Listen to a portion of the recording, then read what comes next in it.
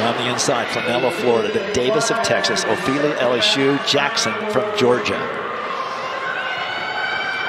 That was a nice start by Kayla Jackson on the outside. Took Favour Ofili a minute to get going, but once she did, she blew by and made up that stagger in no time. Look at her lift now as she comes down the home straight. Favour Ofili winning the heat easily, leaning at the tape, very smart. It's all on time. 22-11 for Favour Ofili.